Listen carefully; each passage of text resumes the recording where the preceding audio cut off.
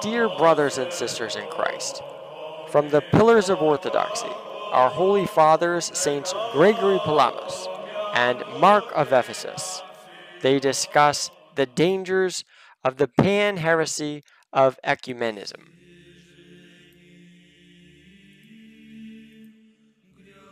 Our Holy Father, Gregory of Thessaloniki, lived under the rule of Andronicus II, Palaiologos, around the year 1340. Having left the world and everything in it, and immigrated from Constantinople, his home, to the holy mountain of Athos, he embraced the monastic life. There he engaged in the toils of the greatest asceticism and the highest Hezekiah, with his soul turned only towards God, and he became the most godlike mirror of the Holy Spirit, being raised as few ever were to the summit of praxis and theoria. There, irradiated in his intellect by the contemplative splendors of the Spirit, he left to the Church of God most wise and most theological writings as a memorial of orthodoxy.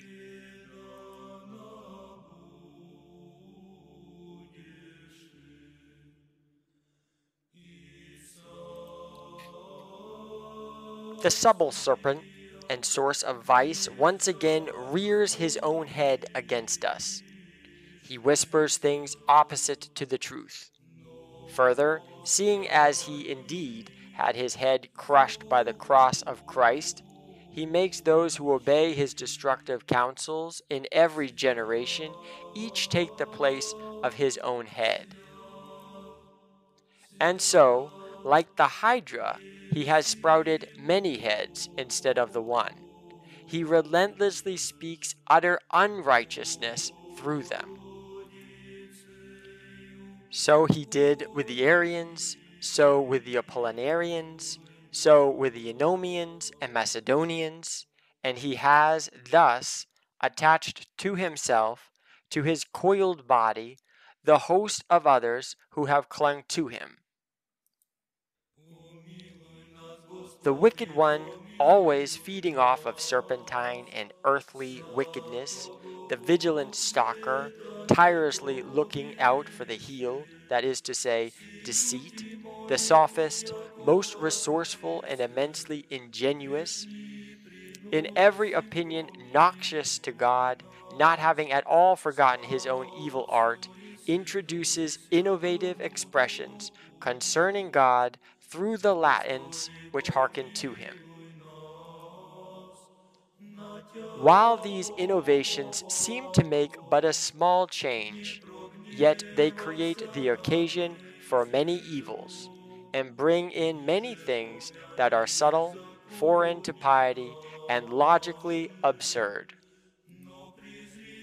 He thus clearly displayed to all, in doing this, that even the smallest thing is not small in matters concerning God.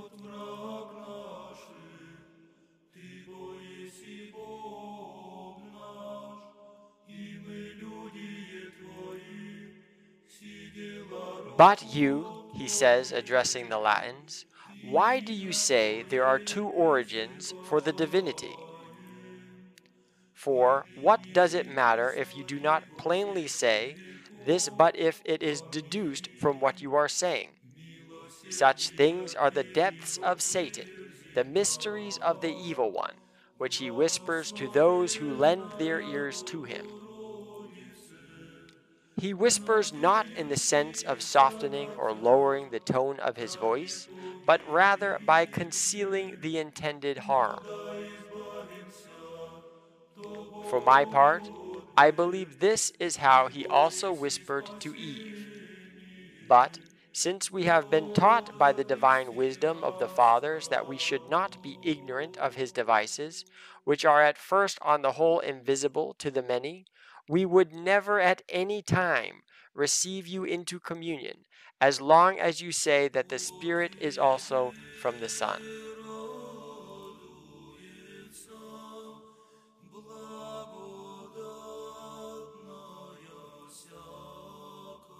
Now the Latins.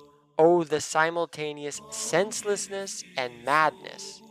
They actually despise the reverent and confessed order in God.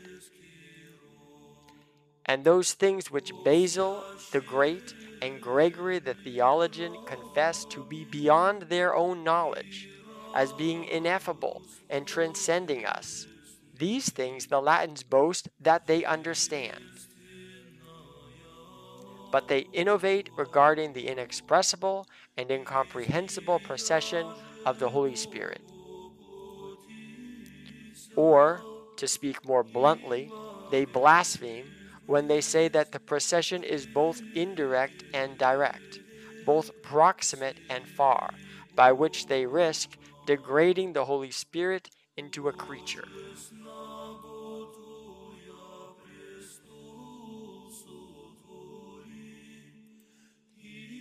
Since the Latins say the one is from the two in the same respect, in which the origin and the cause also are both thought and said, and these are the three hypostases, and so the three persons of the divinity, one in nature, they say the one is from two origins, and introduce two origins and two causes, and thus polytheism.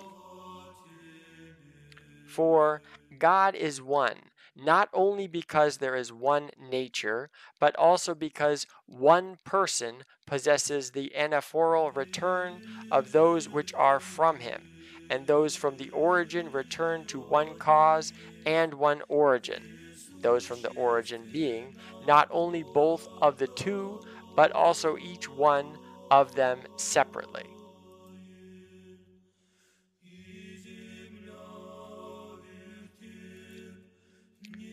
So, to fall away from what is right was something common to all the churches, as evil laid waste sometimes to the one, sometimes to another, through the length of time.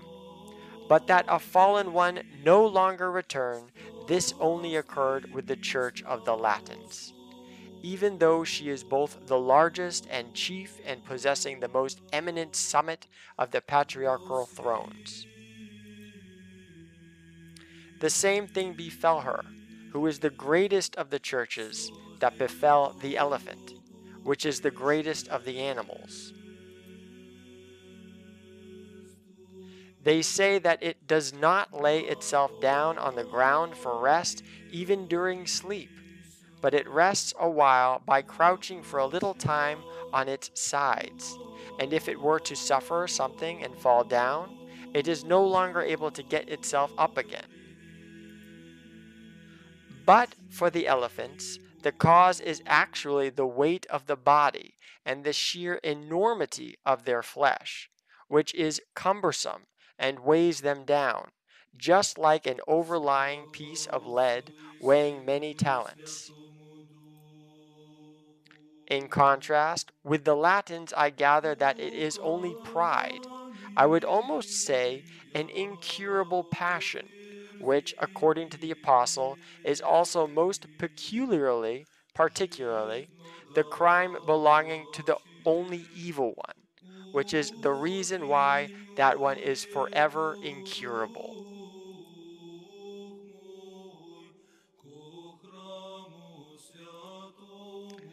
But should this tribe of Latins push him back, they are able, since indeed they are human. Immediately all we of the bright mindset gathered together into one, using as it were some sort of trunks, which nature has also provided as a help from the elephants, that are not lying down for those that have fallen. Thus, having used the God inspired oracles, we would raise them up and set them standing on their feet, and unswervingly maintaining the rule of piety. Yet those who willingly lay themselves down will not profit at all, even if the remedy for pseudodoxy were to be prepared and administered by the celestial intellects themselves. For theirs is the saying that has been expressed by the prophetic words, "We have healed Babylon, but she was not healed."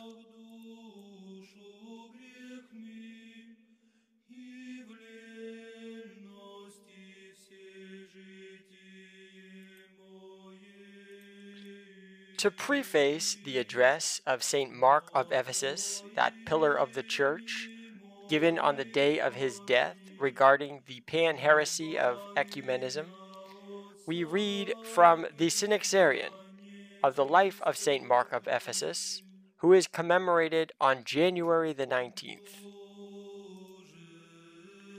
The great teacher and invincible defender of the one holy Catholic and Apostolic Church, St. Mark, was the offspring of Sion, the imperial city, Constantinople.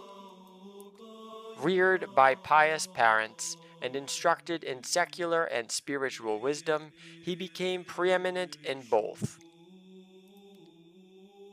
St. Mark lived as an ascetic on the Prince's Islands and later in the monastery of St. George Mangana in Constantinople. He passed through all the degrees of the priesthood and was finally advanced to the dignity of archbishop and the lofty throne of the metropolis of Ephesus. At the insistence of Emperor John Palaiologos, the saint was sent to the Council of the Latins in Florence to unite the churches that had been divided for so many years. He astounded the papal teachers with the divine wisdom of his words, and was the only one who did not sign the blasphemous decree of that false council. Because of this, the Holy Church of Christ has ever honored this great man as a benefactor, teacher, soul defender, and invincible champion of the Apostolic Confession. He reposed in the year 1443. The address of Saint Mark of Ephesus on the day of his death. They who had accepted the union with the papists have dishonored and corrupted the Church by making her mingle with those putrid members that have been cut off from her for many years and are subject to countless anathemas, and through communion with them they have besmirched the spotless bride of Christ.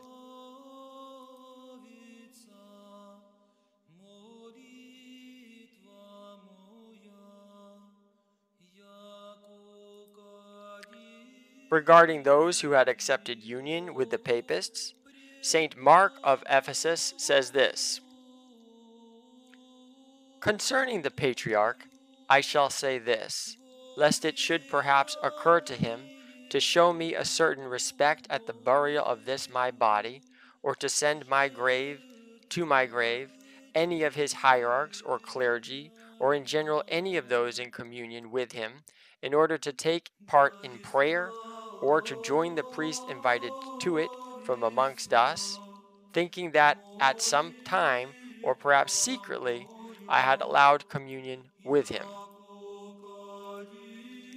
And lest my silence give occasion to those who do not know my views well and fully to suspect some kind of conciliation, I hereby state and testify before the many worthy men here present that I do not desire in any manner and absolutely, and do not accept communion with him, or with those who are with him, not in this life, nor after my death, just as I accept neither the union nor Latin dogmas which he and his adherents have accepted, and for the enforcement of which he has occupied this presiding place, with the aim of overturning the true dogmas of the Church. I am absolutely convinced that the farther I stand from him and those like him, the nearer I am to God and all the saints, and to the degree that I separate myself from them, am I in union with the truth and with the Holy Fathers, the theologians of the Church, and I am likewise convinced that those who count themselves with them stand far away from the truth and from the blessed teachers of the Church. And for this reason I say, just as in the course of my whole life I was separated from them, So at the time of my departure, yea, and after my death, I turn away from intercourse and communion with them, and I vow and command that none of them shall approach either my burial or my grave, and likewise anyone else from our side, with the aim of attempting to join and concelebrate in our divine services. For this would be to mix what cannot be mixed, but it befits them to be absolutely separated from us until such time as God shall grant correction and peace to his church.